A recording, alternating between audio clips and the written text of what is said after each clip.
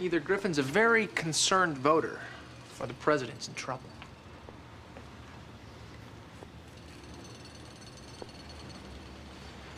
Clark, look. It's a map of today's motorcade. I guess we could notify Kerrigan. What for? He and his men are trained for any eventuality, remember? You try and find Superman. Have him meet me at Professor Hamilton's as soon as possible. Sure, okay. Since you told me the light he used was yellow, I ground and tinted the lenses so that the yellow light, instead of going to the motor cortex, will be diverted to the eye's inner and outer canthus. What's that? It's right in back of the canal of Schlemm. Do you really want to know? All I want to know is, will they work? Not knowing the exact frequency of the light, I can't really promise.